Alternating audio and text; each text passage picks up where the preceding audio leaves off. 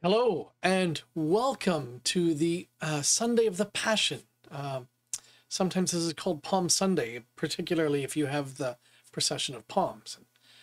While I do have a palm plant behind me there, it's not really something I can carry and wave in front of Jesus. So instead we're just going to do the Sunday of the Passion, and you'll see that that's very enriching but quite long.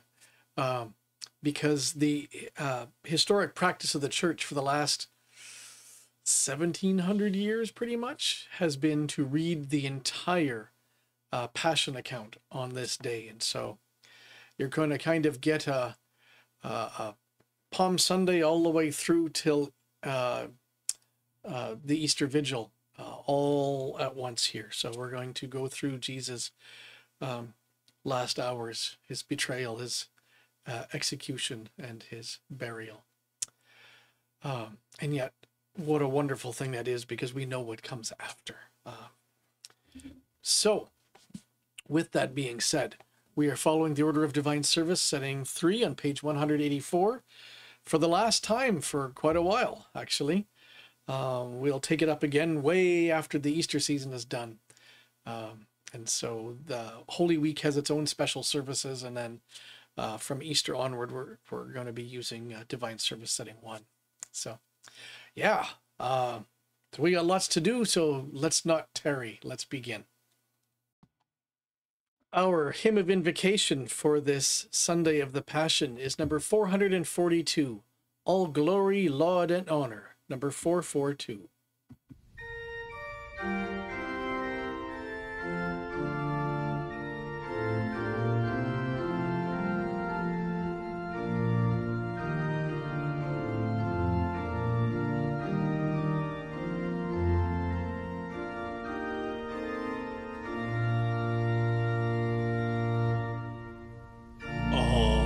Glory, laud, and honor to you, Redeemer King, to whom the lips of children made sweet hosannas ring. You are the King of Israel and David's royal Son. Now in the Lord's name coming, our King and Blessed One. All glory, laud, and honor to you, Redeemer King, to whom the lips of children made sweet hosannas ring.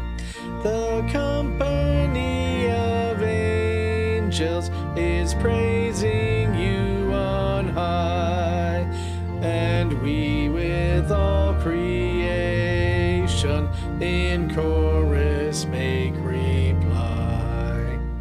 All glory, laud, and honor to you, Redeemer King, to whom the lips of children make sweet hosannas ring. The multitude of pilgrims with palms before you went, our praise and prayer and anthems before you we present. All glory, laud, and honor to you, Redeemer King, to whom the lips of children made sweet hosannas ring. To you before your passion they sang their hymns of praise. To you now high exalted our melody we raise. All glory, laud, and honor to you, Redeemer King, whom the lips of children made sweet hosannas ring. As you receive receive their praises. Accept the prayers we bring, O source of every blessing, our good and gracious King. All glory, laud, and honor to you, Redeemer King, to whom the lips of children made sweet hosannas ring.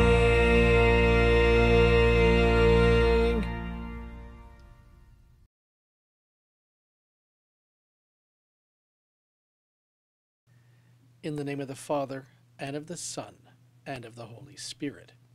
Amen. Beloved in the Lord, let us draw near with a true heart, and confess our sins unto God our Father, beseeching him in the name of our Lord Jesus Christ, to grant us forgiveness.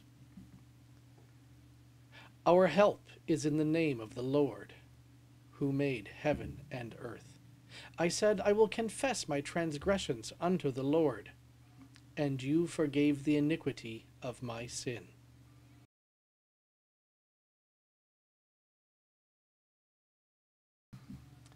O Almighty God, merciful Father, I, a poor miserable sinner, confess unto you all my sins and iniquities with which I have ever offended you and justly deserved your temporal and eternal punishment.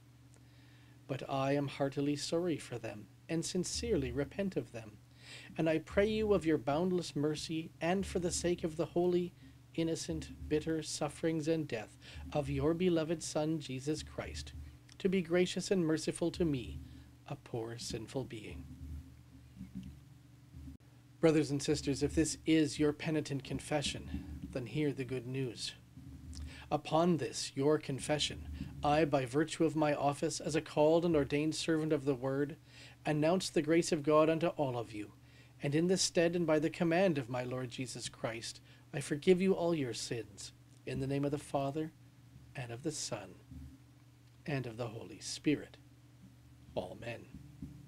Our introit for today is drawn upon portions of Psalm 22. But you, O Lord, do not be far off.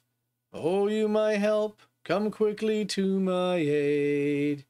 Save me from the mouth of the lion. You have rescued me from the horns of wild oxen. My God, why have you forsaken me? Why are you so far from saving me from the words of my groaning? All who see me mock me.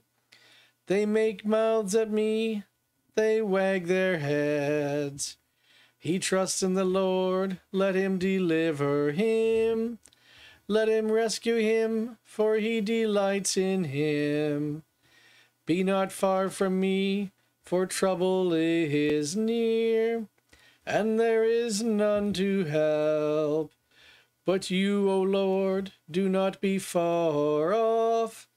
O you, my help, come quickly to my aid. Save me from the mouth of the lion. You have rescued me from the horns of the wild oxen. Lord, have mercy upon us. Christ, have mercy upon us. Lord, have mercy upon us.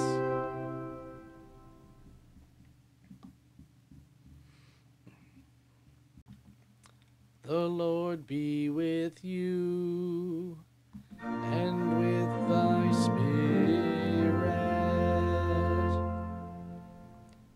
Let us pray. Almighty and everlasting God, you sent your Son, our Savior Jesus Christ, to take upon himself our flesh, and to suffer death upon the cross. Mercifully grant that we may follow the example of his great humility and patience, and be made partakers of his resurrection, through the same Jesus Christ our Lord, who lives and reigns with you and the Holy Spirit, one God, now and forever. Amen.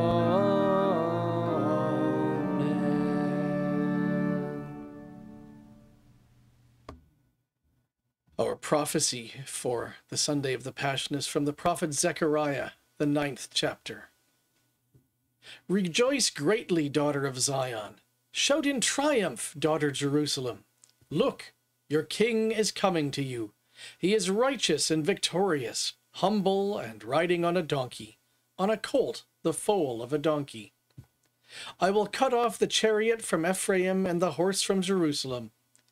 The bow of war will be removed, and he will proclaim peace to the nations. His dominion will extend from sea to sea, from the Euphrates River to the ends of the earth. As for you, because of the blood of your covenant, I will release your prisoners from the waterless cistern. Return to a stronghold, you prisoners who have hope. Today I declare that I will restore double to you. This is the word of the Lord. Thanks be to God. Our psalm for this Sunday of the Passion is from Psalm 118, verses 19 to 29. Open to me the gates of righteousness, that I may enter through them and give thanks to the Lord. This is the gate of the Lord. The righteous shall enter through it. I thank you that you have answered me and have become my salvation. The stone that the builders rejected has become the cornerstone. This is the Lord's doing.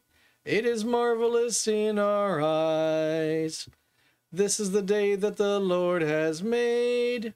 Let us rejoice and be glad in it. Save us, we pray, O Lord. O Lord, we pray, give us success. Blessed is he who comes in the name of the Lord. We bless you from the house of the Lord. The Lord is God, and he has made his light to shine upon us. Bind the festal sacrifice with cords up to the horns of the altar. You are my God, and I will give thanks to you. You are my God, I will extol you. Oh, give thanks to the Lord, for he is good, for his steadfast love endures forever. Our epistle for the Sunday of the Passion is from St. Paul's letter to the Philippians, chapter 2. Adopt the same attitude as that of Christ Jesus, who, existing in the form of God, did not consider equality with God as something to be exploited. Instead, he emptied himself by assuming the form of a servant, taking on the likeness of humanity. And when he had come as a man, he humbled himself by becoming obedient to the point of death, even to death on a cross. For this reason, God highly exalted him and gave him the name that is above every name, so that at the name of Jesus every knee will bow, in heaven and on earth and under the earth, and every tongue will confess that Jesus Christ is Lord, to the glory of God the Father. This is the word of the Lord. Thanks be to God. Our tract for today is verses 1, 4, and 5 of Psalm 22. My God, why have you forsaken me? Why are you so far from saving me from the words of my groaning? In you our fathers trusted. They trusted, and you delivered them. To you they cried and were rescued. In you they trusted and were not put to shame. The Holy Gospel according to St. Matthew, the 26th and 27th chapters. Glory be to thee, O Lord.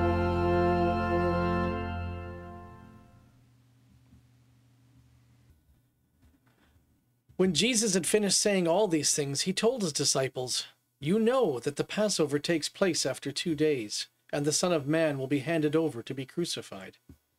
Then the chief priests and the elders of the people assembled in the courtyard of the high priest, who was named Caiaphas, and they conspired to arrest Jesus in a treacherous way and kill him. "Not during the festival," they said, "so there won't be rioting among the people." While Jesus was in Bethany at the house of Simon the leper, a woman approached him with an alabaster jar of very expensive perfume. She poured it on his head as he was reclining at the table. When the disciples saw it, they were indignant. "Why this waste?" they asked. "This might have been sold for a great deal and given to the poor." Aware of this, Jesus said to them, "Why are you bothering this woman? She has done a noble thing for me. You always have the poor with you, but you do not always have me. By pouring this perfume on my body, she has prepared me for burial. Truly I tell you, wherever this gospel is proclaimed in the whole of the world, what she has done will also be told in memory of her." Then one of the 12, the man called Judas Iscariot, went to the chief priests and said, "What are you willing to give me if I hand him over to you?" So they weighed out 30 pieces of silver for him. And from that time he started looking for a good opportunity to betray him. On the first day of unleavened bread, the disciples came to Jesus and asked, "Where do you want us to make preparations for you to eat the Passover?" "Go into the city to a certain man," he said, "and tell him, 'The teacher says, my time is near. I am celebrating the Passover at your place with my disciples.'" So the disciples did just as Jesus had directed them and prepared the Passover. When evening came, he was reclining at the table with the 12. While they were eating, he said, "Truly I tell you, one of you will betray me." Deeply distressed, each one began to say to him, "Surely not I, Lord." He replied, "The one who dipped his hand with me in the bowl, he will betray me. The Son of Man will go just as it is written about him. But woe to that man by whom the Son of Man is betrayed. It would have been better for him if he had not been born." Judas, his betrayer, replied, "Surely not I, Rabbi." "You have said it," he told him. As they were eating, Jesus took bread, blessed and broke it, gave it to the disciples and said, "Take and eat it. This is my body." Then he took a cup, and after giving thanks, he gave it to them and said, "Drink from it, all of you, for this is my blood of the covenant, which is poured out for many for the forgiveness of sins.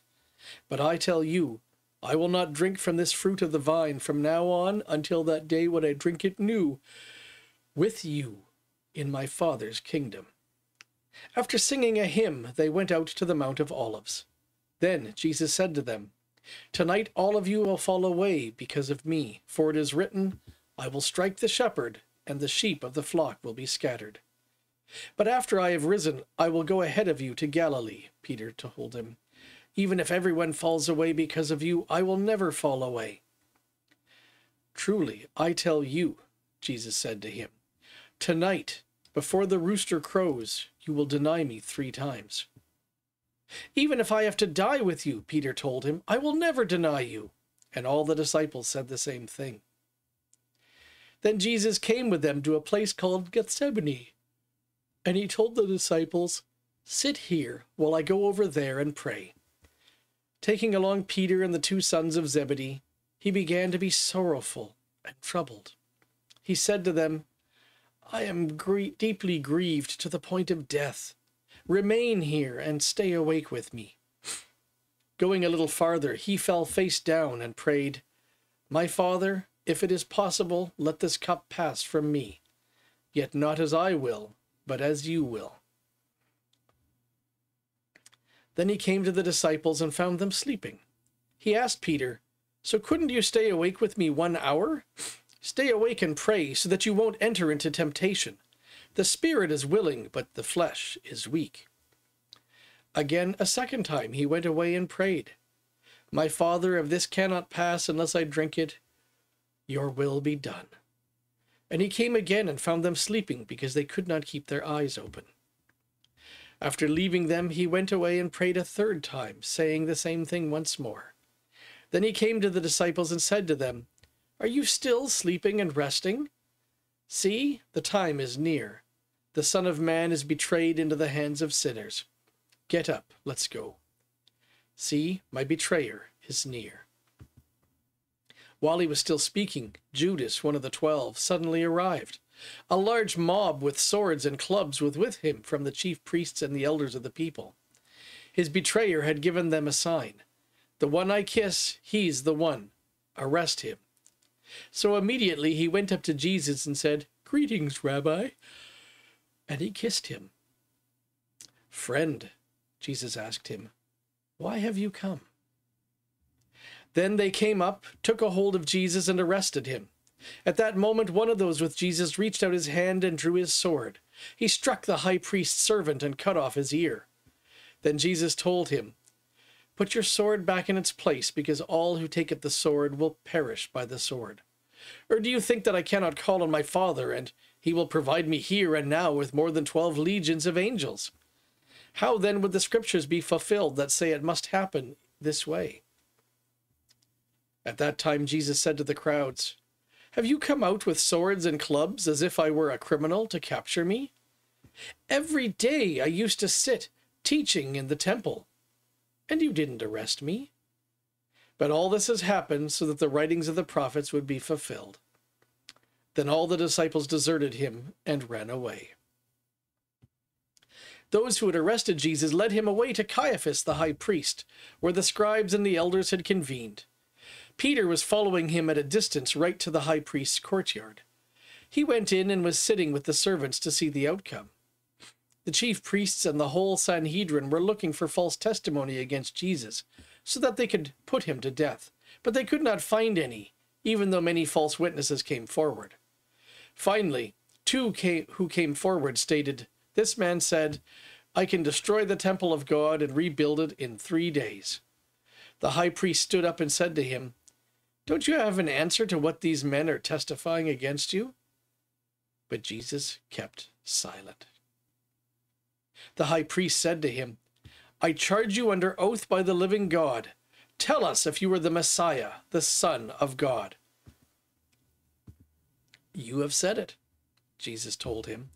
"But I tell you, in the future you will see the Son of Man seated at the right hand of power and coming on the clouds of heaven." Then the high priest tore his robes and said, "He has blasphemed. Why do we still need witnesses? See, now you've heard the blasphemy. What is your decision?" They answered, "He deserves death." Then they spat in his face and beat him.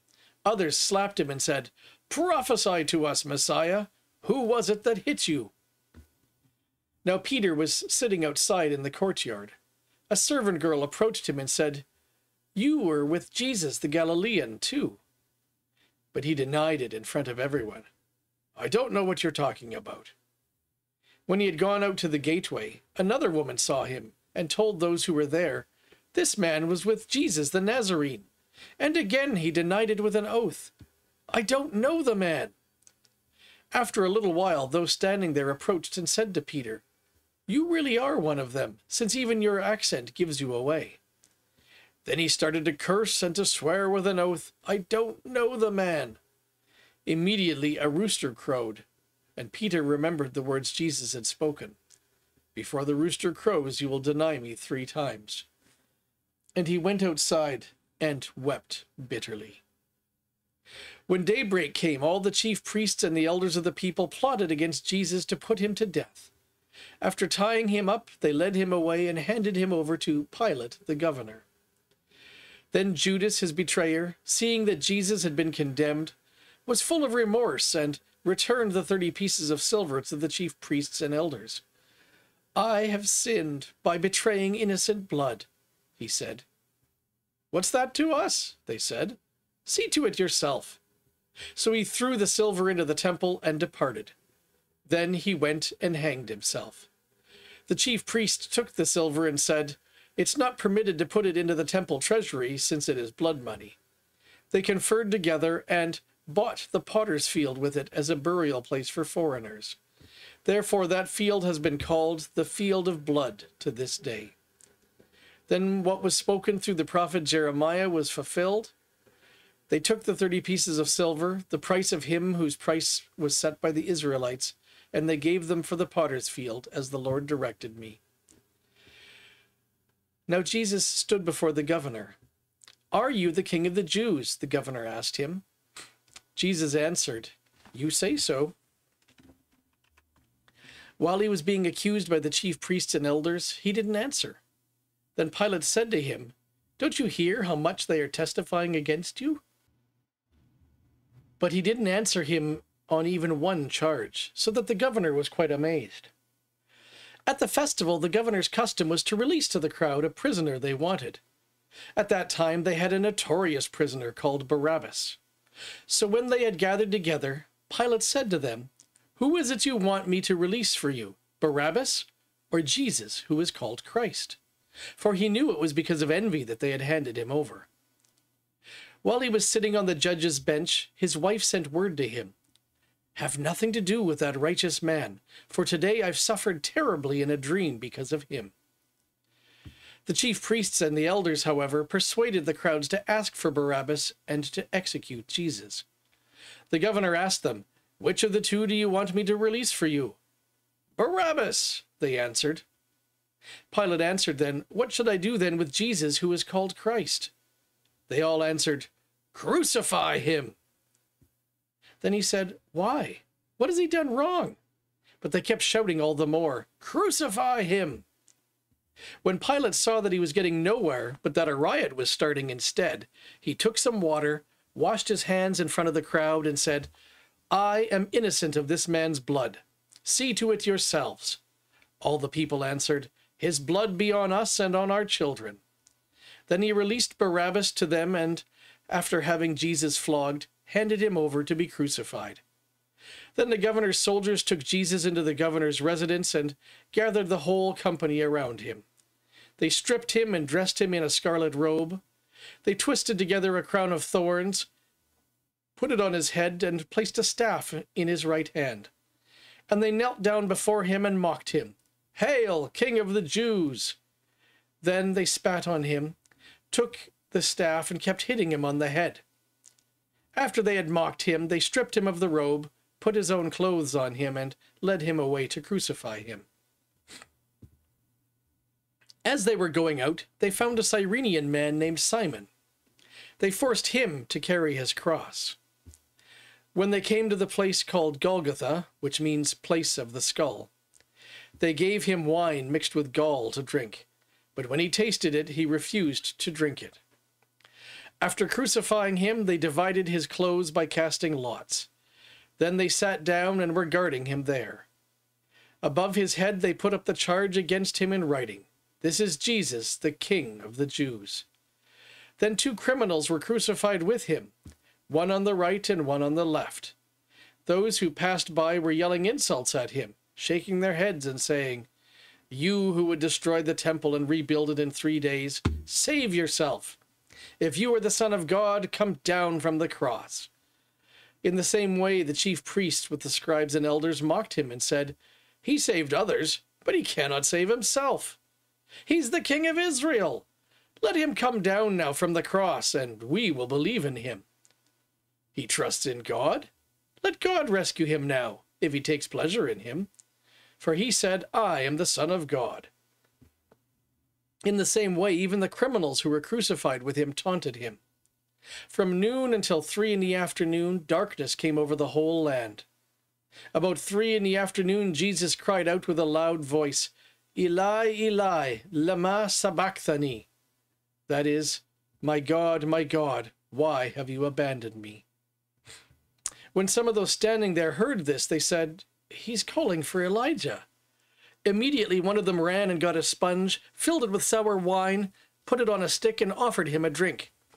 But the rest said, "Let's see if Elijah comes to save him." But Jesus cried out again with a loud voice and gave up his spirit.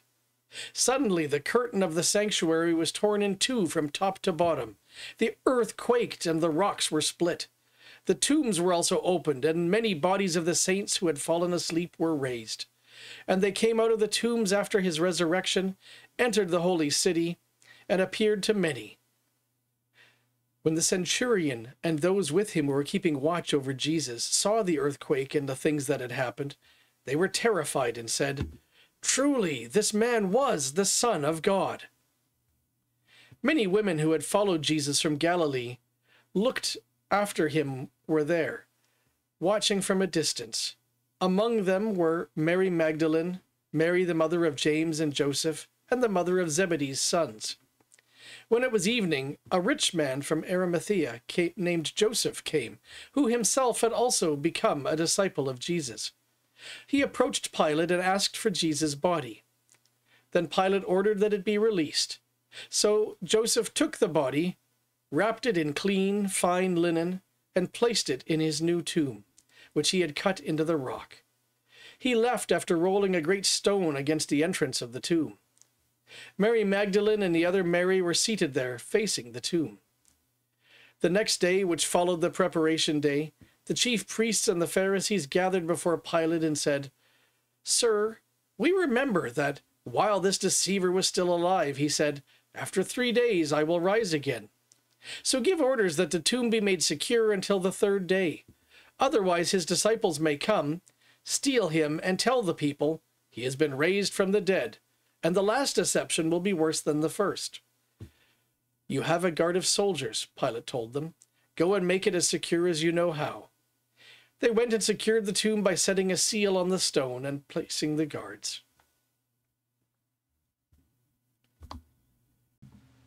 Praise be to thee, O Christ. I believe in God the Father Almighty, maker of heaven and earth, and in Jesus Christ, his only Son, our Lord, who was conceived by the Holy Spirit, born of the Virgin Mary, suffered under Pontius Pilate, was crucified, died, and was buried. He descended into hell. The 3rd day he rose again from the dead. He ascended into heaven and sits at the right hand of God the Father Almighty. From thence he will come to judge the living and the dead. I believe in the Holy Spirit, the holy Christian Church, the communion of saints, the forgiveness of sins, the resurrection of the body, and the life everlasting. Amen. Our hymn of the day today is number 438, "A Lamb Goes Uncomplaining Forth." Number 438.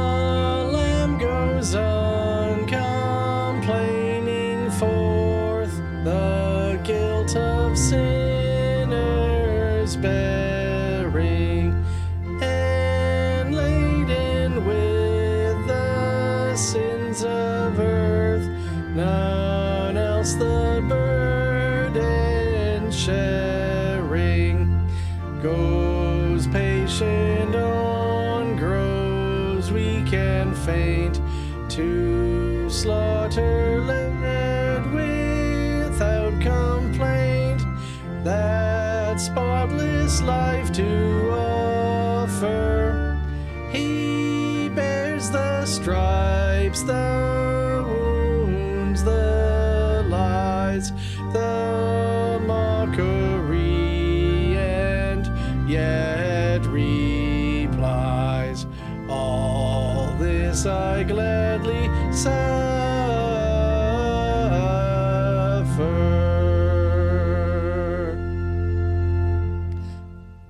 This Lamb is Christ, the soul's great friend, the Lamb of God, our Savior, whom God the Father chose to send to gain for us his favor.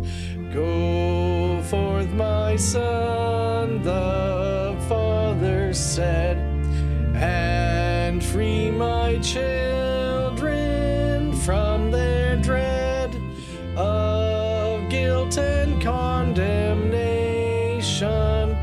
The wrath and stripes are hard to bear, but by your passion they will share the fruit of your salvation.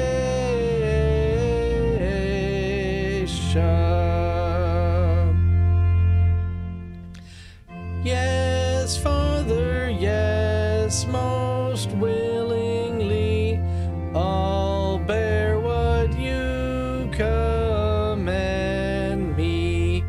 My will conforms to your decree. I'll do what you have asked me. Oh, wondrous love, what have you done? The Father offers up his Son, desiring our salvation. Oh, love, how strong you are to save. You lay the one into the grave, who built the earth's foundation.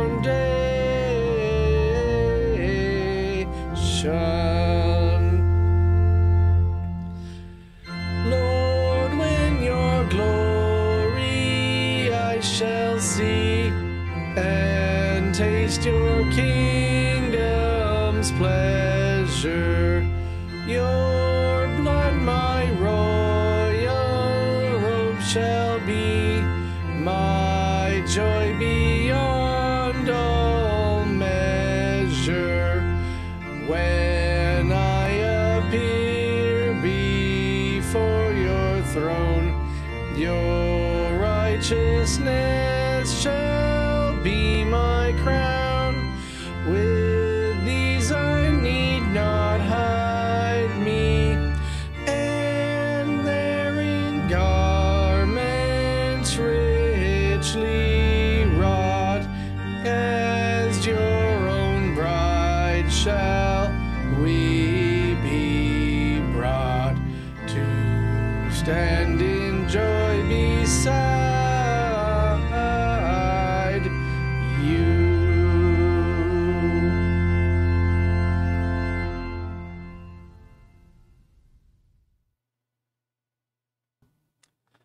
Grace, peace, and mercy be unto you from God our Father and our Lord and Savior Jesus, who is the Christ. Amen. Dear brothers and sisters, when I was living in Calgary while going to school, I had a roommate who loved mountain climbing. He encouraged me to go to the climbing wall at the university and learn how to climb as well. So I did. It was good exercise and good fellowship with the other climbers, and soon I learned that I had zero fear of heights. More on that in a minute. So month by month, I got better at rope climbing and then free climbing, that is, climbing without ropes, and soon I was ready to head into the Rocky Mountains. After several successful group climbs, I started climbing on my own, and I took on, well, honestly, larger and more challenging mountains fairly quickly, probably far quicker than I ever should have. So one day I decided to climb Mount Baker along the Continental Divide. This was going to be my best climb ever. Well, after about 4 hours, I was 3/4 of the way up the mountain, over 2.5 kilometers above the ground. And at this point, one of my cams, the little gears that you use to attach my rope to the mountain, came out. And as it did, I started to fall. And as I fell, several more cams were jerked loose and came out because the rock was unstable. And I fell further and further. Finally, a cam did its job and held, and I stopped falling. I then smacked into the face of the mountain quite hard and was knocked unconscious. I woke up after some period of time hanging on the side of a mountain, over 2,000 meters off the ground. And I realized that I had several broken ribs along with who knows what else. However, this was a solo climb. Nobody even knew that I was out there except the ranger that I had reported in with when I approached the divide.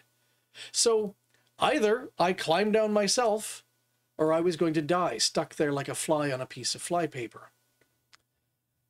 So eventually I got down to ground. However, I passed out at least 3 or 4 more times on the way down from the pain.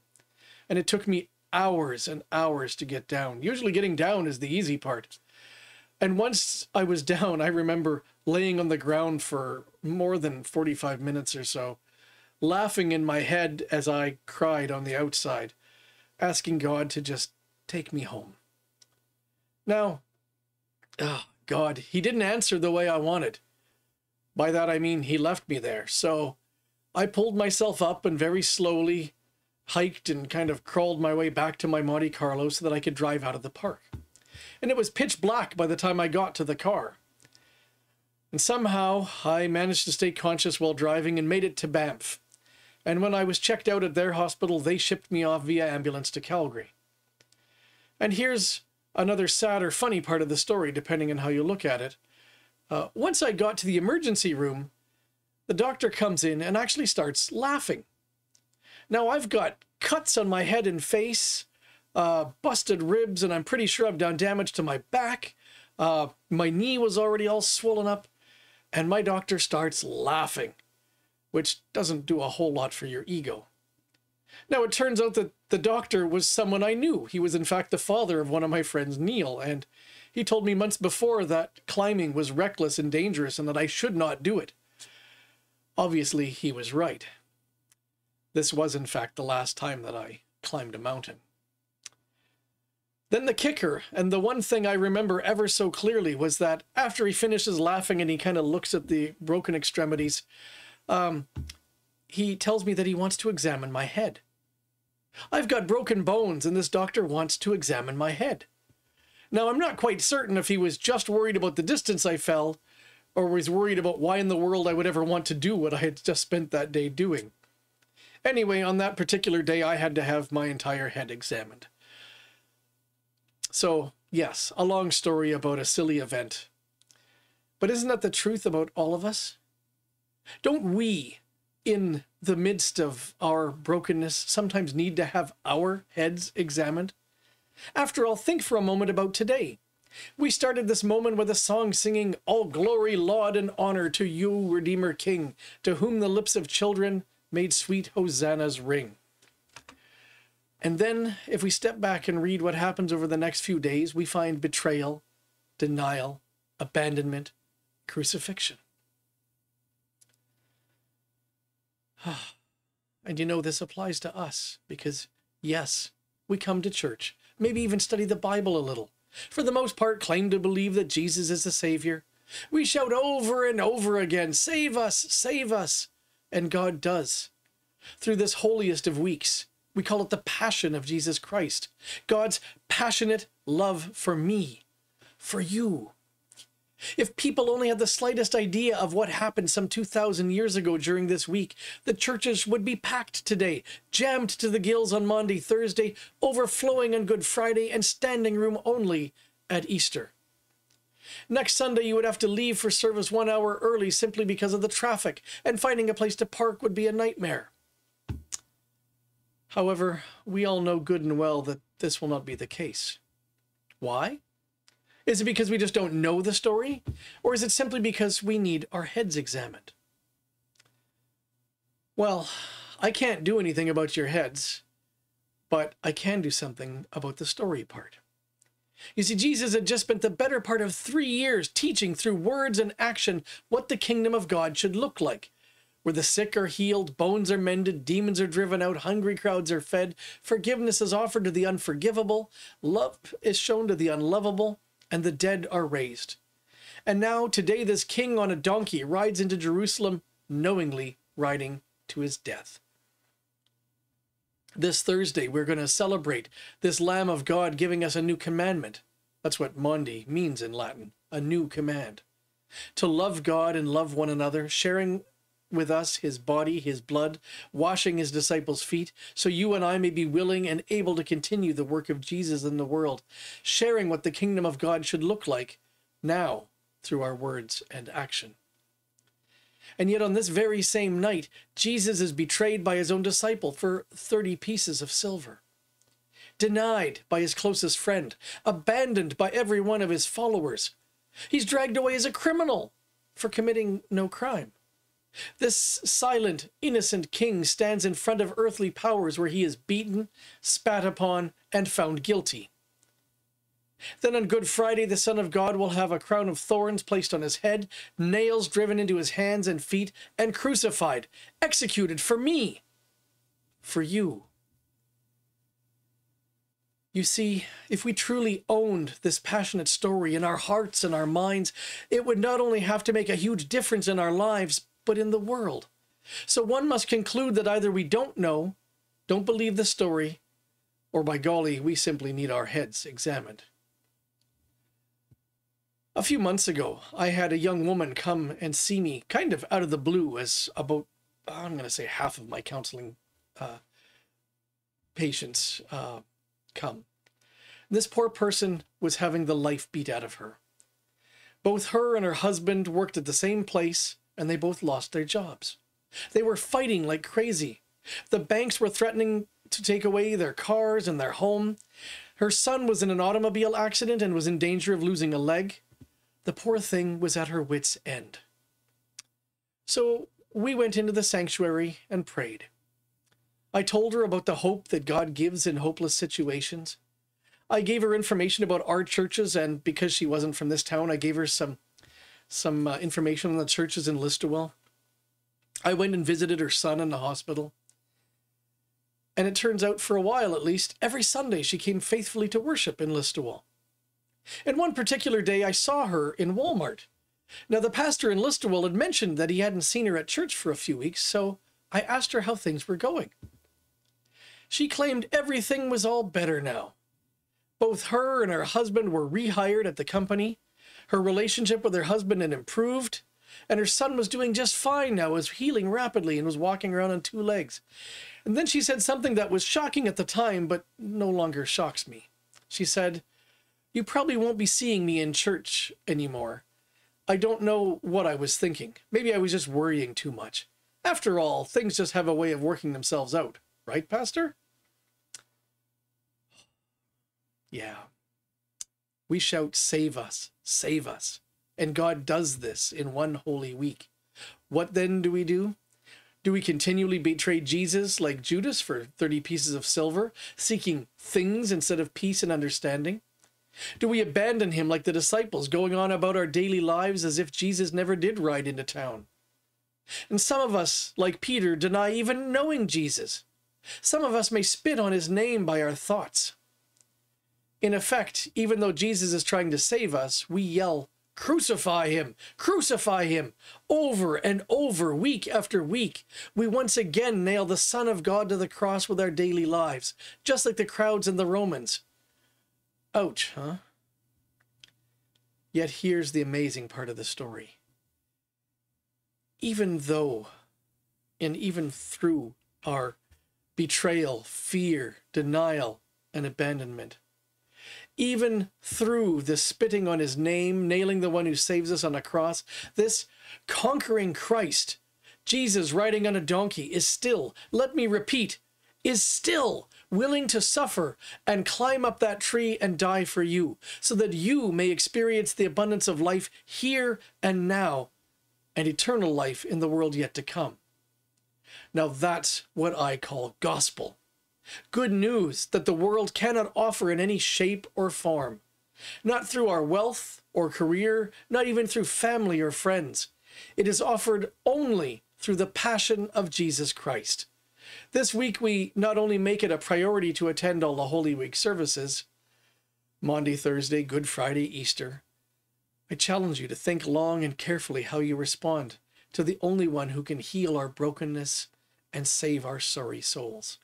Think long and carefully about the fact that you have a God willing to overlook your tremendous shortcomings and give you life through his death. And folks, if the Passion story does not change the way you think and live, if the cross, the life, death, and resurrection of Christ Jesus does not make you realize the love of God, then maybe, just maybe, you really do need to have your head examined. Hosanna, save us.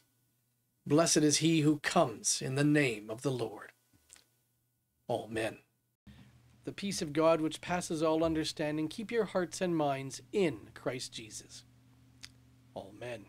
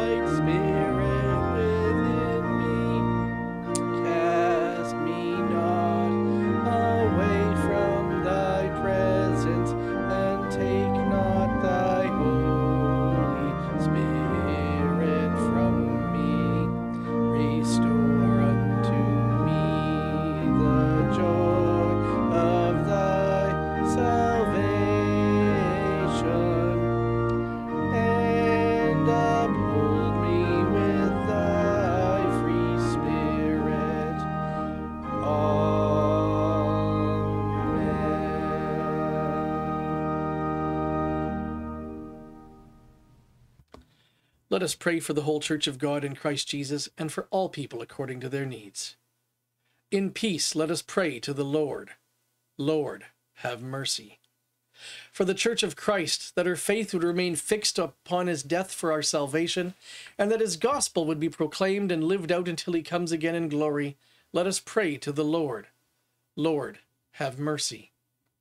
For the world, that the Lord would uphold it in his order, for the church, that she would be defended from all enemies, for our homes, that God would bless parents and children in service toward each other and faith until life's end, and for the government, that God would grant all authorities health and wisdom. Let us pray to the Lord. Lord, have mercy. For a mind like Christ Jesus to spur in all worldly equality, that we would humble ourselves here and find his greater portion in the life of the world to come. Let us pray to the Lord. Lord, have mercy. For all who suffer in this world, especially Pastor Ballantine, Lundy Priestap, David Rich, Lauren Schmidt, Judy Scheel, Elizabeth Winkler, Vera Ahrens, Eric and Paula Hinz, Norma Rose, Renata Rose, Ron Rose, Lois Carter, Artis Herman, Susanna Kingsbury, and Adelia Meyer. That they would not fear, but fix their eyes on Jesus as they await the fullness of their salvation. Let us pray to the Lord. Lord, have mercy. Blessed is he who comes in the name of the Lord. We praise you, Father, that you have sent your Son not in wrath, but in mercy. As we enter this most holy week and ponder together the mysteries of your great salvation, show us the answer to your people's prayers of Hosanna in the passion of our Lord Jesus Christ, who lives and reigns with you and the Holy Spirit, one God, now and forever. Amen. Our Father who art in heaven, hallowed be thy name. Thy kingdom come, thy will be done, on earth as it is in heaven. Give us this day our daily bread, and forgive us our trespasses, as we forgive those who trespass against us. and lead us not into temptation, but deliver us from evil. For thine is the kingdom, and the power, and the glory forever and ever. Amen.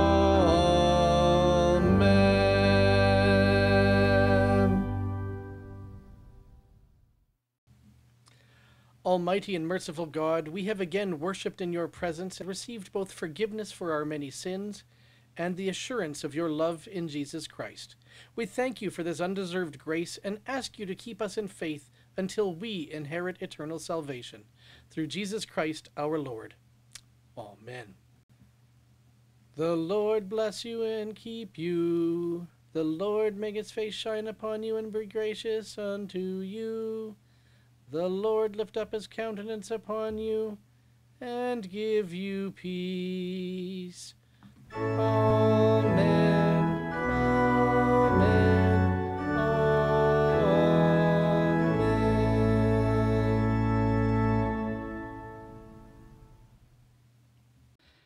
Our hymn to depart today is number 441. Ride on in majesty.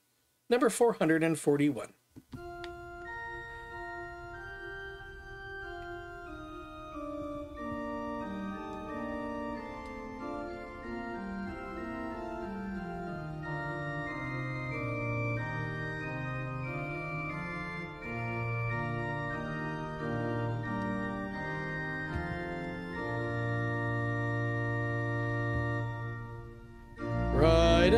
Ride on in majesty, hark all the tribes, Hosanna cry.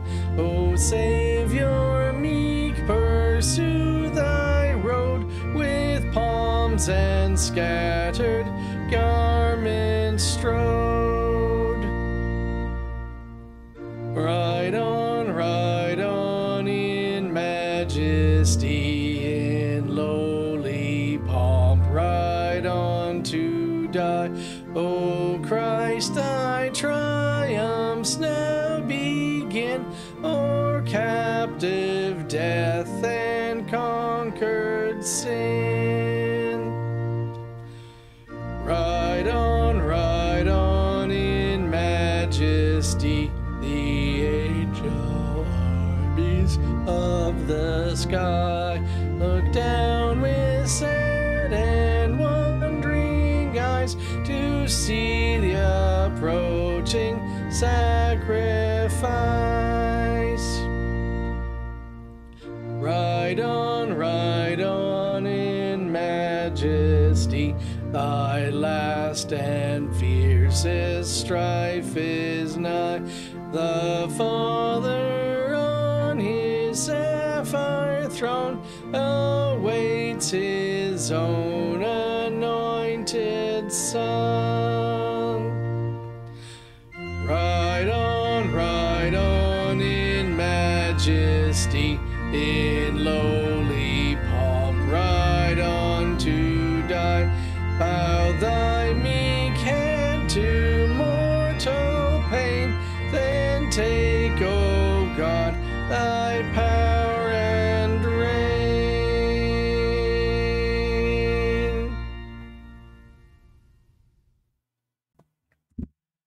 Thank you so much for coming and being a part of this as we celebrate this passion of our Christ, even as we bemoan the fact that he had to die in order to save us. We are so thankful that our Father in heaven did send Jesus. And even as he rode in on majesty, of course, he rode out again in majesty as he ascended into heaven. But in between, we have this period, this passion, this suffering of Christ. And so we thank our Lord and Father, for our God in heaven, for sending Jesus. And we thank Jesus for being willing to drink that cup of sorrow. With that being said, God bless you all, and I hope to have you here again as we go through the rest of Holy Week. Amen.